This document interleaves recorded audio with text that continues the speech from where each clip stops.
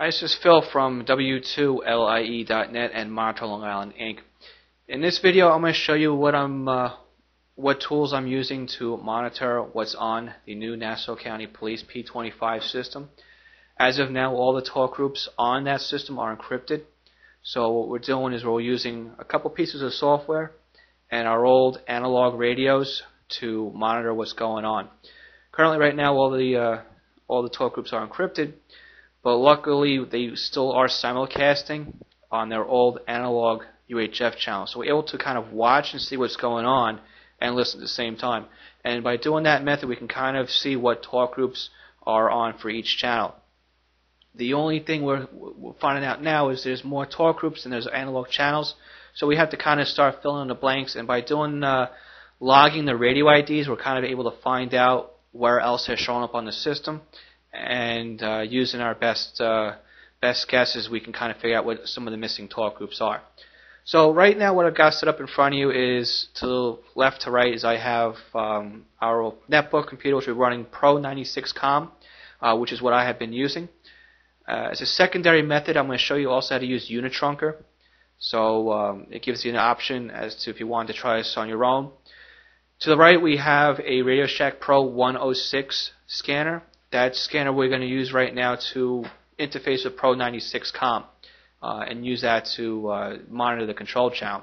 On the top right, we have a Radio Shack Pro 2051 analog scanner. I have modified the radio to include the discriminator tap or the baseband audio tap. What that allows us to do is allows us to send the unfiltered audio from the scanner to the sound card of the computer and monitor the control channel activity using that method. So you can see how we're using some new radios with some P25 only software, and we're using a piece of equipment that's really outdated, by today's specs, and using it with some software that doesn't do just P25 systems. Okay. Below that, we have our Unitin BCT15X. That radio is included just to show that it is an analog-only radio. We're going to be using that radio to monitor the analog activity on the simulcast system. Okay, this video is not how to decrypt an encrypted talk group. It's not how to monitor anything that's encrypted. Okay, so if that's what you're expecting to see in this video, you can stop it now. If anybody decides they want to contact me to find out how to monitor the encrypted system, I'm not going to answer your emails. Right now, there's no way to do it. I'm not going to help you do it, and I don't even want to know if you're trying to do it. Okay? So again, to clarify what we're doing here is we are not doing any type of decryption of the encrypted signal. Okay? We are strictly monitoring the control channel, which is in the clear. And we're also monitoring the analog simulcast system. Okay, so what I got up now on the scanner is I'm watching the P25 system. Okay, right now it's in ID search mode. And if we come into it, we turn it on, we're basically just getting the encrypted signal. Okay? If I bring the same thing up on the analog radio, okay, you can hear that we are listening to the analog system. Alright, so the first thing we're going to do is we're going to put the scanner into trunk system analyze mode. Okay, so by doing that is we're on the trunk system now. We're going to hit the T-sys button. Okay, we're going to click on analyze. Alright, so right now I've got the scanner plugged in, the USB cable into the computer. So what we're going to do here now is we're going to start up Pro96Com by double clicking on the icon. Okay, we got to go up into our setup. Okay, and we're going to be using a Pro 106 on COM port 16, and we're going to read the data from the radio. So as you can see now, we are watching the control channel. We can see where each talk group is on the system, and as more voice channels are brought in, you'll see the list start to grow. Okay, so again, now the nice thing on the system is we see which are encrypted talk groups, and if I had more room on the screen, we'd actually be able to show you more of the radios that are on here. Being that I've spent some time on this system, okay, We're going to jump ahead here, and I'm going to show you what it looks like after you've made some log entries on here. So let's go ahead and we'll close this down, and we'll restart it using the database I already have. So here we go. We have several talk groups on the system at the same time. Okay, anything we got up right now is encrypted. Right, we can see the talk group description. We can see the radio ID. Right, we can see what I've labeled the radio ID as using the best guess.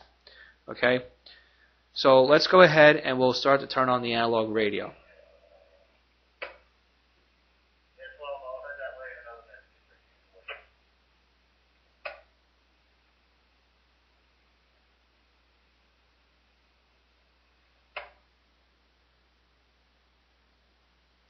So as you can see, as frequencies come active on the analog system,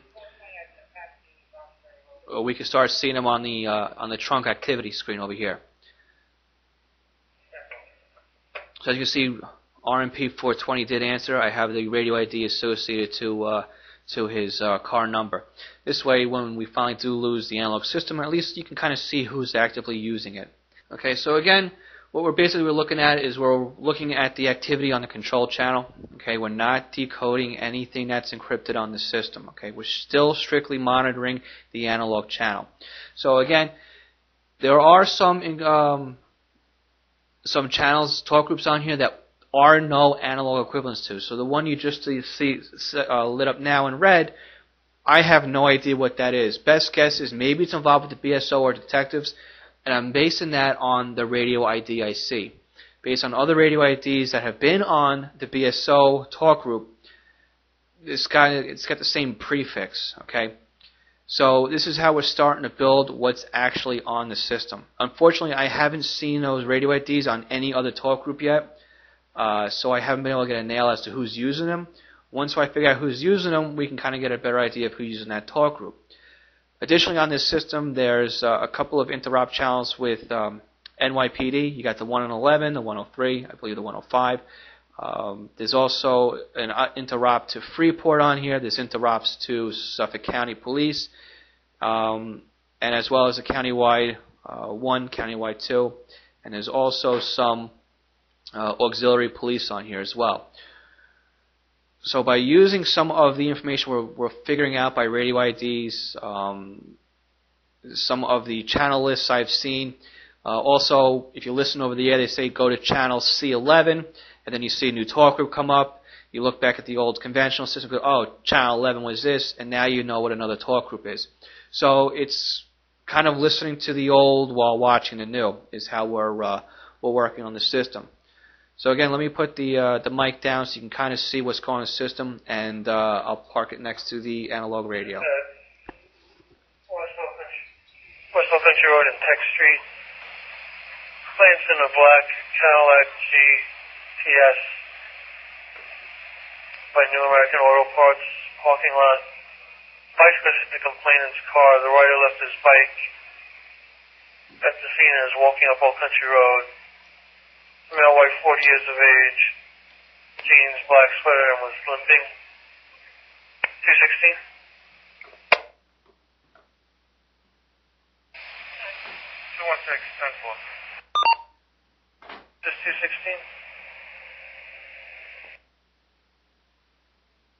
Yes, South. The light is stuck on red.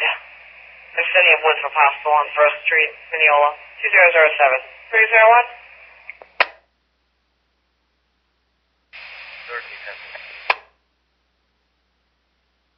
Detective TSL, vicinity of Winthrop Hospital, light is stuck on red on 1st Street, 2008-301. Okay. Thank you. Okay, so now what we're going to do is we're going to use our Pro2051, and we're going to feed that into Unitrunker and show you how the same thing can be done with a different piece of software and an older radio. Okay, so right now we've got the discriminator tap plugged into the sound card of the receiver. Okay, we're going to go ahead and we're going to start up that interface. And again, you can kind of see the same type of idea is showing up here. Is we're getting the same channel grid as to the frequencies that are on the system. Down below, we're getting a channel grant. See who's on the system and all that. So let's go ahead. Since you've basically seen the same type of setup already on Pro96Com, I want to just show you the same way it's done here on another piece of software. So again, let me bring up the volume on the analog system, and we should start to see something pop up on the control channel.